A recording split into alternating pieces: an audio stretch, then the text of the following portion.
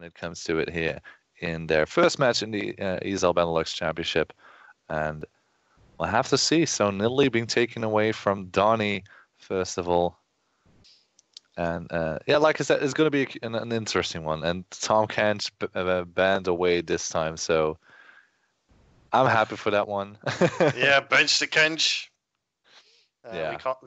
We can't do it this time, so that's good. So we don't have to deal with the annoyances that he brings. But Rumble getting banned out, I guess that's to stop Total from using it. Yeah. I've seen Bwipo play them this weekend as well. Had a pretty good performance, surprisingly to me, because Rumble has kind of disappeared from competitive play a bit. So Total is, I wouldn't say well known, but he really likes to play Rumble. So taking it away from him just in case. And we have a Sivir as a first pick. Now that's pretty interesting to put such a high priority onto the Sivir.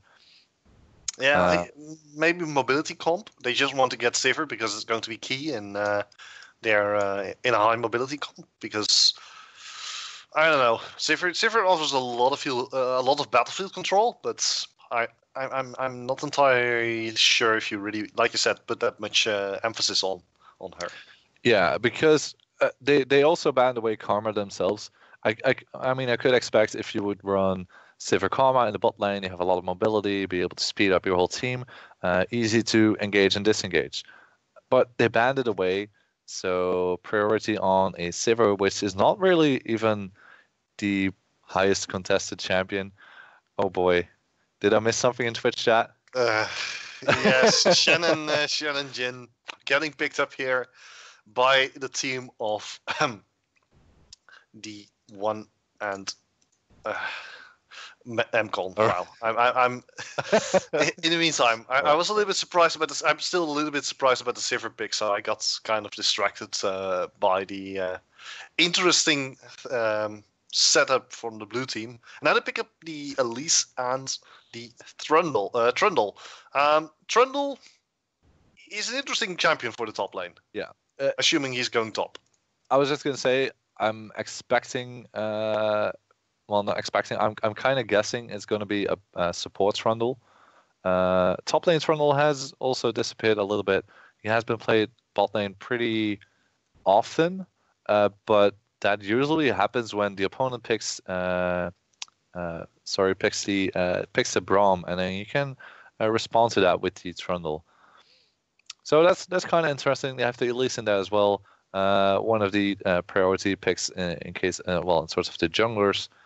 So he will definitely do well on that one, because it does allow them to make some early game picks here.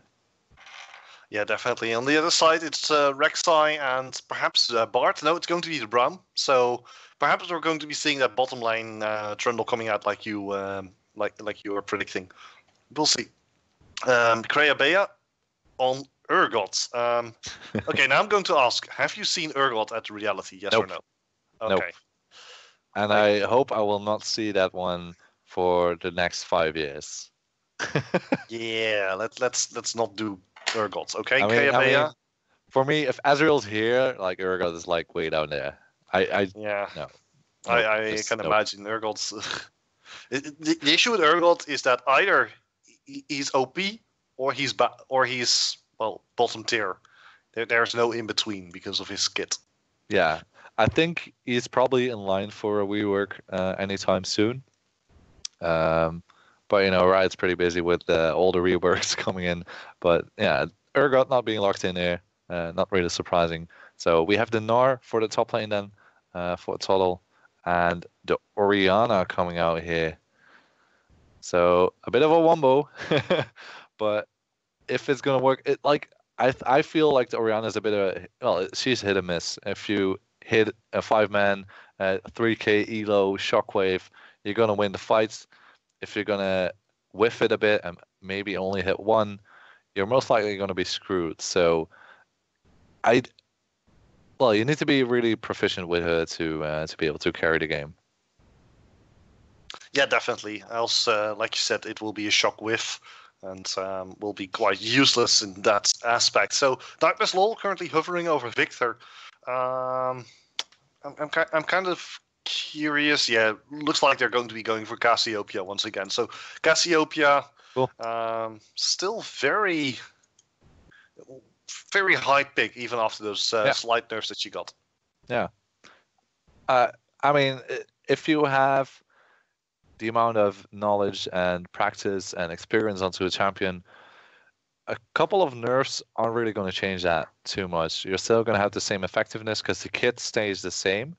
It's just a matter of adjusting to the changes that happen. So it's the range reduction and the heal reduction, but that doesn't mean you can still do well. You won't do less damage at least. So that's the upside. So the damage remains the same. You still bring the same amount of utility to your composition. So I suppose it's not really all too bad, those nerfs. Yeah, well, we'll be finding out relatively soon what the outcome will be of Orianna versus Cassiopeia. The only way to find out is actually to see them in combat, and that will be happening in about 3 minutes. So let's take a quick look at the different matchups that we are going to be seeing. We're going to be seeing Shen versus Gnar, assuming no lane swaps. Yeah, so it's going to be pretty boring, I guess. It's just two tanks, almost like they tanks. I'm not going to... I kind of expect Total to go pretty tanky as well, seeing as their composition needs it. But they're going to be smacking each other while the early game is going to be a bit of an advantage towards Total on the Gnar because he has the range. However, as I stated during game 1, I think, it might set you up for missing a couple of CS because you're so focused on trying to push the opponent out of the lane. Yeah. So as long as he stays aware of that, top lane is not going to be that interesting. But then again... Moving on to the jungle. Yeah, exactly. So we have Elise and Rek'Sai, both pretty efficient at ganking as well as clearing caps. It's just a matter of who gets into the right position first. Honestly, I do feel that Elise is the better of the two right now. It seems like people have a better performance on the Elise than when I see them playing on Rek'Sai. But we'll have to see how it turns out. For me, the next one is the most interesting one is Orianna versus Cassiopeia. So I've seen people picking up Orianna once again this past weekend, and it was interesting. It was like, I don't know. It was like it's a fallback for some people, but it hasn't worked out too well. So I hope that Kots can show me wrong and really comes out and shines here onto that champion. Okay, so now final lane, we're looking at the AD carries and the supports. Yeah, just Sivir and Trundle versus the Braum and Jhin. I kind of expect it to be relatively going back and forth with trying to trade some damage. But overall, should be enough protection coming out of these supports and a little bit of Kite's ability of Silvermouth that there shouldn't be any kills 2v2. But however, if the jungler comes in between the two, there's enough crowd control of both sides actually to set up an easy gank. So for me, the lanes to watch here is mostly mid lane to see if either of them can take a quick lead, because if they get the lead and snowball a bit, it should get out of control pretty quickly. And then the bottom lane is it should be a focus point for the junglers. But we'll have to see how it works out. So. Yeah, and we're about to load into the game, so that means that there's not much time remaining before we actually get down to business, but that gives me a little bit of time to once again remind you of the fact that you can already get your tickets for the finals at the Amsterdam Arena. They are on the site. Just go to the site and find the early bird tickets. They are only €10, so I would say just go and buy them. They're definitely worth your money. In the meantime, like I said, we're loading into the game, and Kronos, final game of the evening. How do you feel? I feel pretty good. I mean, it's been a pretty fun evening so far. Some interesting stuff we've seen. But overall, pretty good competition going. You know, the last one was maybe a bit different from the rest, but this one's going to be pretty close as well, I think. So I'm hoping it's going to be a pretty nice season once again. Yeah, that's definitely what we were all hoping for, because last season it was really close. Like in the last week, I believe we had 4 different possible outcomes, with a lot of teams being able to make it in or not make it in or get kicked out even. Like even the Lach and the Gerda's, it was possible that they could have gotten kicked out at the last possible moment if they had lost their match. Because they, I believe it was, I do need to look that up because I am not entirely sure, but I actually see that. Was it against Enigma? I'm not sure. Yeah, it was against Freelo, babe. Let me see. Lachlan was playing against Sensei, so they know. Was it Lachlan Gerdas? I'm not entirely sure. Yeah, it was before all the strange things happened, but that was a lot of fun. It was a lot of fun in that last season, and this season is just going to be as good as it was, as the last season was, or even better, as we have loaded into the game. That means we're going to get ourselves ready to head into Summoner's Rift for the final game of the evening. It is the team of ECVisualize against mCon Esports. Yeah, we are going for, by the looks of it, pretty standard positioning this time. We've seen 2 games of invades going on, but they are setting up to basically close off every entrance towards the jungle and just keep an eye out and set up for for just basic laning, pretty much. So the question really is, what are the bot lane going to do? Usually what we see is either both teams go for a camp, or the other team wants to deny a camp and go for the invade. So I wonder if Nightmares perhaps tries to pop in a ward, get some more vision down, and maybe stopped him from getting those Krugs. Yeah, well, for now though, both teams very slow start, very passive, and they just want to get their early game going. Like, that's this thing. We have Forklift assisting Donny. We have Toddle assisting Moss Swarm, and the game has been paused, so I'm not entirely sure what is going wrong. Looks like Silvermouse is just reconnecting. Huh. And that means that we'll have to wait for a few more moments, as Brenna says, yeah, if you're reconnecting, I'm going to be walking the dog. I'm pretty sure you don't have time for that, Brennash. Which is, you kind of need to reconsider that choice. But yeah, so early start to the game is basically very passive. Everyone starts at their standard positions. And, well, I guess that Jin and Braum are going to be just taking their own jungle instead of taking trying to deny the Krugs. Because, well, last game they did get a lot of damage in, but additional experience from one of those Krugs did manage to, I believe, give Caitlyn that slight advantage that she needed. Yeah, I mean, we saw the invade with the Ezreal. Trying to think of Ezreal Braum, I think it was. No, the Ezreal Tom Kench. They did so much damage at the first level, which kind of made me worried that it would get out of control, as we are going to get back into the game, and it seems the dog is ready as well, as stated by Krabeya. Okay, Brenna's just put it on the balcony, so look out below. Oh boy. Yeah, it's just a whole new meaning to. Okay. In any case, it's a slow start as usual, and very very passive. None of the teams deciding to try and fight back against one another.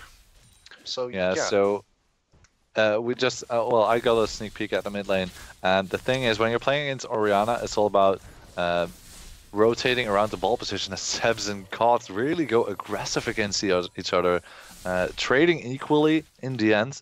But yeah, it's a lot about positioning. You want to put the ball near the minion wave, so that Sebs in this case has to walk forward into range of an easy command attack or even command dissonance once he gets level 2. So it is all about getting the right position down and trying to trade in those good opportunities. Yeah, that's basically what we're seeing right now. But if we're looking at the middle lane, both mid lanes have already popped one cookie. So that means that you can definitely see the harassment coming out. Seb's actually level 3 already. Look at the damage being dealt here to Cards. Cards in a lot of trouble. Can he Cards survive? The flash, no flash. He wasted his flash and he goes down. First blood goes over to Seb's. Yeah, mCon just takes the lead here with 700 gold already, courtesy of that kill. And that's going to allow Seb's to get a very early tier. Yeah, and even Mossworm is in trouble. Donny going for the invade with the backup of Seb's, but he gets out safely. But he is going to lose his red buff, so yeah, ECVisualize not off to a good start here. I'm also a little bit surprised that Donny was able to get the red buff before Elise was able to, because usually you do see that it's about an equal jungle, but it looks like Donny has decided to just ignore all his small camps and just going straight for the enemy red. Yeah, so he really was planning to go for some early aggressiveness by going for the shortcuts in the jungle routes. So you see some back and forth trading here in the bot lane. Yeah, but look at the middle lane. I really like what Donny just did. The ward disappeared. I'm pretty sure they had the timing down, and now he's just waiting there. He's like a shark. Yeah, he's literally like a shark at the moment. Yeah, he's getting into position. He smells the blood. Flash. Gods, without a flash, yeah, here we go. Donny coming in, there's the knock up immediately. More stun, slows everything. Onto Cod, one more hit and another kill. 2-0 already in that middle lane. Yeah, I'm not even... What can we say about this? This is going to be a hard mid lane. Yeah, I've seen Carnamel doing something similar this past weekend on the Cassiopeia. He got a lead, and after he got the first couple of kills, it's just insane the amount of damage he can put out. Plus, yeah, with the early tier of the Goddess, it's some easy early stacking here for Sebs. And let's see how much he has in his pocket. He is up to 700 gold already after that purchase. So that's pretty ridiculous. He is going to get his Abyssal Scepter most likely pretty soon. At least that's what I expect him to get. And Cod really needs to be careful.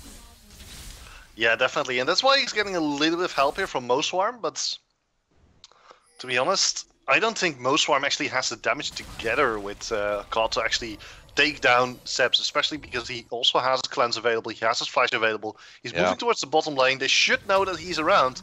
Branch the Nightmare, need to be very careful. Kreabea going aggressive. Here's the Cocoon, lands on the Nightmare. Nightmare just staying alive as long as he can, and actually long enough for him to be able to break out of the Cocoon and fall back. Now the top lane, another fight. Donny straight onto Toddle. Toddle will be able to back away, so no problems right there.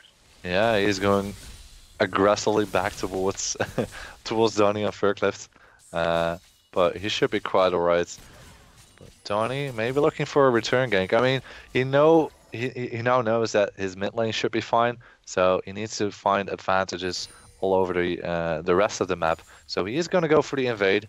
I think they spotted Mossworm invading in their own jungle, so he goes for the counter invade just to stay equal.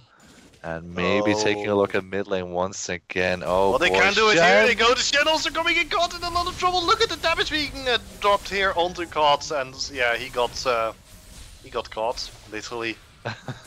Nice work. And yeah, they're like, okay, hey, Cod, did you think you were going to come back to the game? I think not. They're rotating to the bottom lane to assist their bottom lane, which is in a lot of trouble.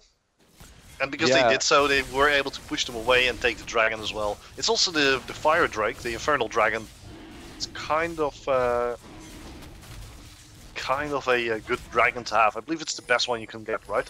Pretty much. It kind of depends on the team composition you want to run, because the mountain drake, of course, helps with pushing a lot easier. So if you go for that kind of setup, that one is better. Plus, of course, the downside is it is a percentage bonus to your attack damage and ability power. So in this early stage of the game, it'll only give you like, what, 6 or 8 extra attack damage or ability power. So it's not going to be that important. But it's more for the mid game towards the end game where it really goes into effects. But it is my favorite one, because who doesn't like some more damage? Yeah, definitely. Like, if you're team fighting, that's, I guess, the best one to have. Looking at the way this game is playing out right now, like, there's a 1,500 gold advantage, but it's mostly in the mid lane right now. Which is actually where you want it, because that's one of your carries. But yeah, they now need to transition that mid lane advantage into. Oh, well, actually, most are in a lot of trouble. There's the cocoon onto Sebs. Sebs could have cleansed that and followed it up with his ulti, perhaps. Huh? Maybe you want to save it. Yeah, I guess so. But I think if he would have punished Mossworm as well, there isn't a whole lot that ECVisualize can do to get back into this game. I mean, if your mid laner is down and your jungler is down as well and not able to get him back into the game, it's going to be difficult. But I think Sebs could have risked using his cleanse there and maybe go a bit more ham onto that one. But it's just a matter of opinion, I guess. Yeah, it depends. It depends if he wants to play it safe or if he wants to be a little bit more aggressive in this case. That's basically what it boils down to. Like, if he wants to be more aggressive, he probably would have done it. But on the other hand, do you really want to give them a chance to come back here? Now, Mostwarm in a lot of... Yeah, goodbye, Mostwarm. You're dead. That's definitely Kreia Bay actually coming out here. Silver Mouse, there's teleport for Fyodor. There's gold coming in here. Breta's trying desperately to stay alive in this one, and he manages to do so. And as a result, they get Kreia Bay and now Toddle trying to escape this one. And now there comes Silver. Silver, will he actually go down? Toddle down to... Oh my god. Boy. One more hit, that's all it takes. Oh my word, and now from the side here, Seps is here as well. The poison takes him down. That was a 4-for-0, Gerard. That was just ridiculous. Yeah, that got out of control quickly. Mossworm got baited insanely there, thinking he could have a pick onto Nightmares, but Donnie was already in position inside that Dragon Pit, and being that much ahead right now made it really easy for them to clean that one up, even with the earlier teleport from Toddle, if I recall correctly. There was just wasn't much they could do about it. Yeah, definitely. I mean, mCon this season, after previous season, well, being at the bottom of the scoreboard, looks like what they have done in that little amount of time that they had since the finals actually paid off. Looks like they did a fine job here, and they're putting up a good fight against ECVisualize. Yeah. But it could also be the changes on ECVisualize that they don't work out yet. I don't know. There are many options. Because we have new players, we can't really compare everything. But a nice cocoon there onto Donny. Mostwarm will be able to escape, courtesy, of course, of that little speed boost there in the river. Yeah, Mostwarm still in a bit of trouble, still being chased. But I don't think that Donny and Sebs can really catch on to him. But yeah, for now, by the looks of it, it seems like mCon has a bit better teamwork. They go for rotations. They set up ganks for the separate lanes. I mean, once again, they're looking at top lane this time. So they're just working a bit better as a group.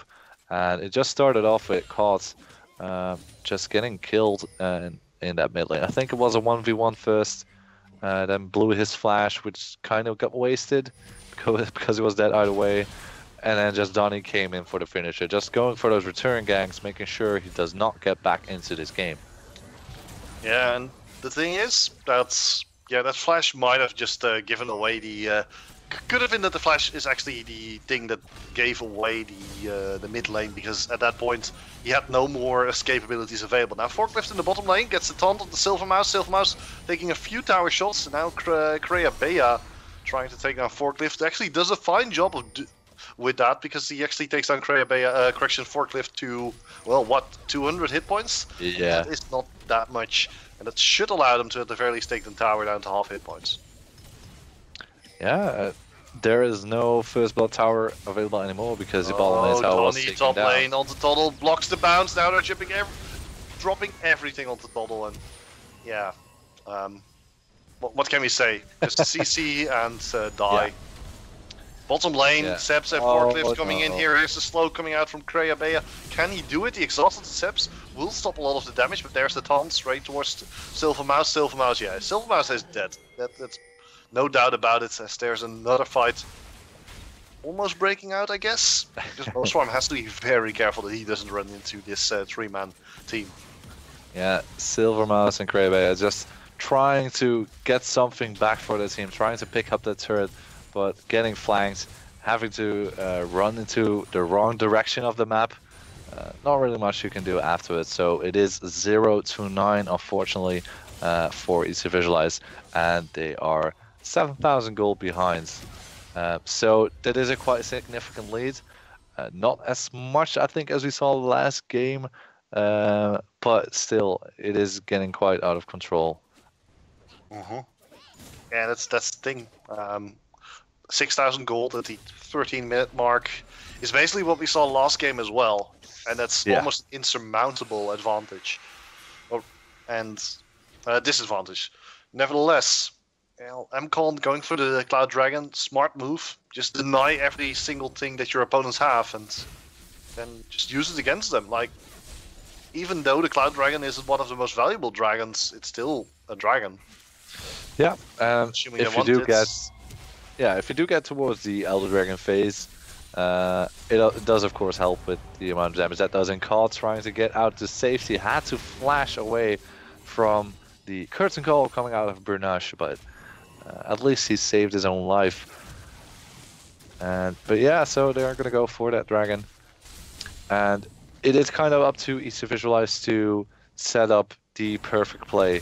They need to get the full wombo combo down, have Toddle in Mega Gnar form, going for the engage, throwing everybody into the wall and following it up with a shockwave. But that's pretty much just what they need. They need the perfect play. Silvermouse taking so much damage. Look at this from Seps here. The poison will take down take him down, and Krabe are trying to turn around to Seps, but just look at the sheer amount of damage. Oh, here comes the reinforcements, and it's a double kill for Seps. Yeah, Seps saying, nope, you're not gonna win this 2v1, I'll take you guys down. Getting a bit of help towards the end, but honestly, I think he had them on his own. Yeah, definitely. He probably would have had him because he still had his cleanse available, so he could have got a little bit of speed to back away. But yeah, they do get themselves another turret. They're now up to 8,000 gold over their opponents, and they're looking to go in. Donnie now straight into COD. There's the flash COD going to get knocked up once, twice, and will get taken out. Teleport actually came in here, but was cancelled. So Toddle couldn't quite get there. So yeah, that meant basically, well, he's just going to be defending that top lane for now. It's kind of the thing that happened after the teleport changes. The channel has been increased, well, quite a while back already. It has been increased. It's up to 4.5 seconds, and having to respond to a fight and it having to take 4.5 seconds is really way too long for your team to delay. So, in my honest opinion, the only way you want to use the teleport is perhaps to stop a Baron, as we've seen last game happen once or twice, or maybe the game before that actually. And otherwise, when setting up a gank.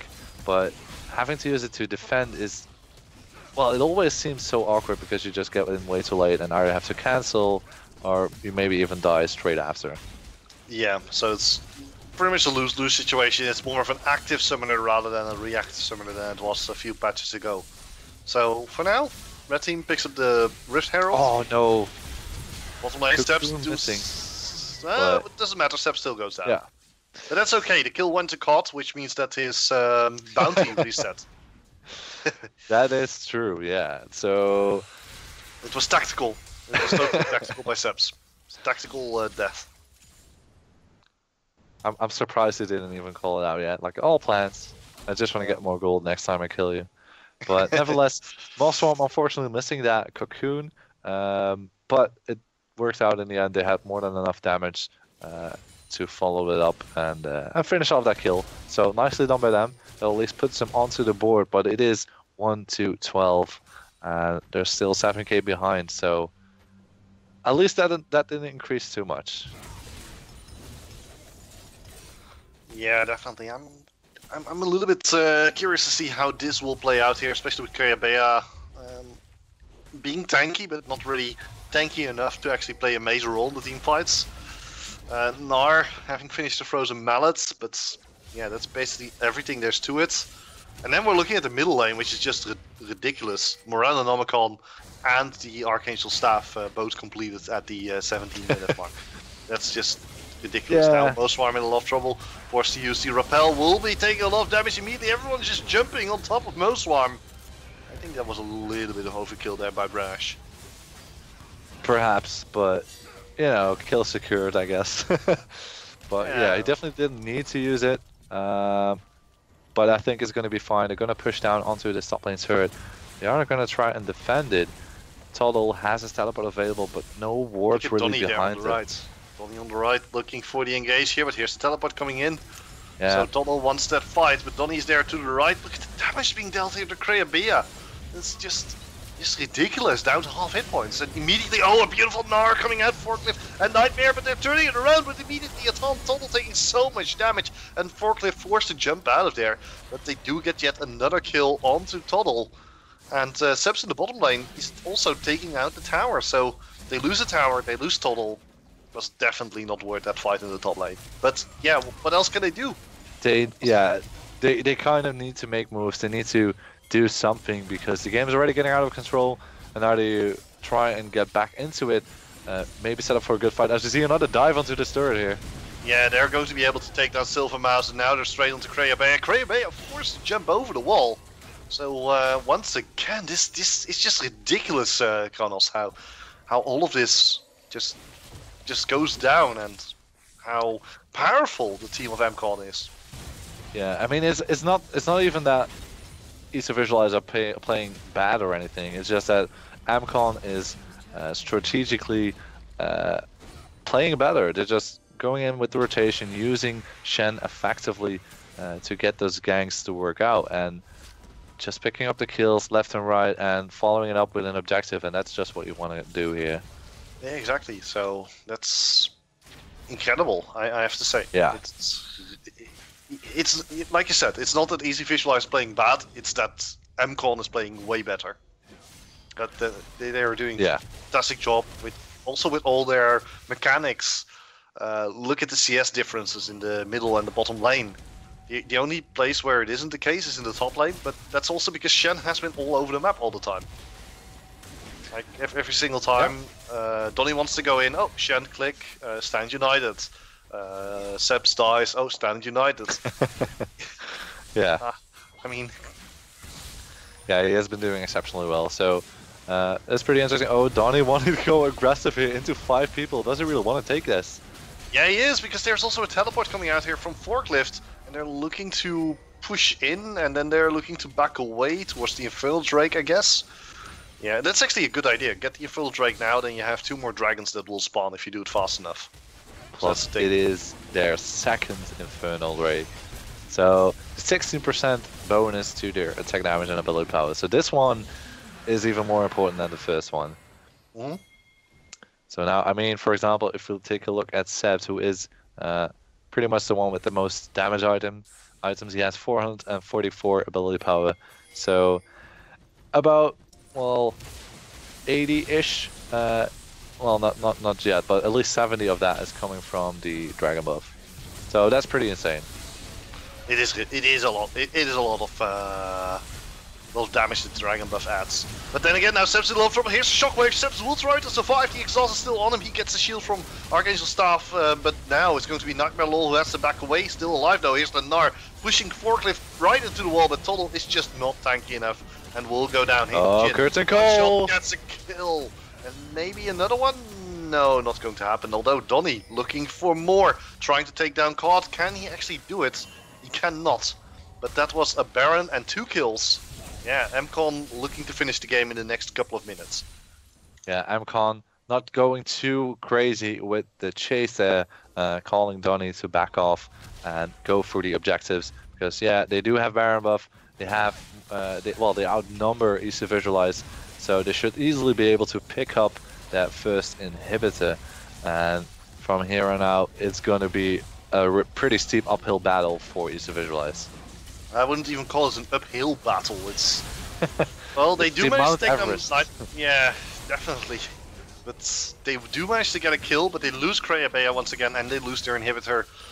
And what do you expect? They're 17,000 gold behind. That's just way too much, and there's not much that they could ever hope to do against it at the moment. Even look at Donny, just immediately heading towards the bottom lane to assist with the push. He's trying to, well, takes the crux, or no, never mind. He's not doing what I expected. I expected him to actually empower the minions so that tower would go down, but he decides not to. Okay, yeah, fine. Yeah. Just taking away something extra from the team of ECVisualize. Like, oh, all right, you guys are already down and out. Let's take away some of your jungle camps, so you won't really have that much opportunity to get back again. But it's really just a matter of getting items and going for the perhaps 4-1 split push or 3-2 split push, but at least making sure that there's a lot of pressure onto the base of ECV. Yeah, that's just going to happen. Like, the top lane is already seeing super minions pushing in, and well, while Forklift gets a little bit slowed here by Kreabea, it's just slow. It doesn't do anything. The cannon minion already firing on the turret, so they need to do something about that as well. And this is just a ticking time bomb right here. Baron buff still available for another 1.5 minutes or something like that. And you can just see the defenses of ECVisualize are crumbling second by second, minute by minute, and there's nothing they can do. What is this Super Minion suddenly doing here? Super Minion got distracted, runs to the middle lane. Yeah, good job, Super Minion.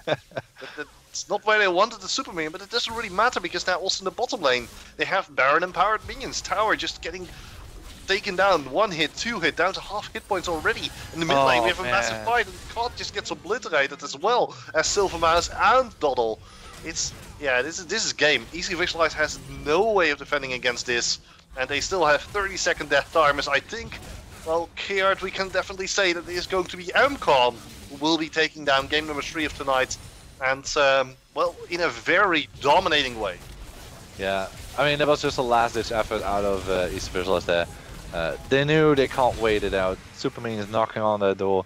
They need to make a move or they lose either way. So at least they go out fighting, but unfortunately it wasn't enough today. So they need to recover, think about their strategies and make sure they are ready for their next match. But this one going to mCon, and as you said, in convincing fashions.